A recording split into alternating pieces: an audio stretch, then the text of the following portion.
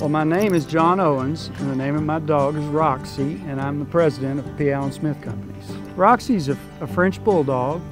She's fawn red color, which is kind of rare for a French Bulldog. She's very, very lovable, very protective. She's good around kids. She gets a little aggressive sometimes with other dogs.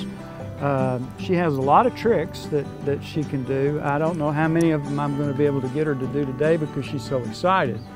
She's very vocal. She likes to make noises. She sings. We sing together quite frequently. The perilous night. Are you not in the singing mood?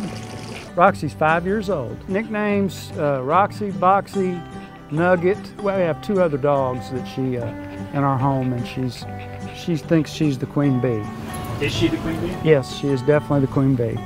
Roxie came from northern Arkansas. She was bred right here. The French Bulldogs are making a resurgence.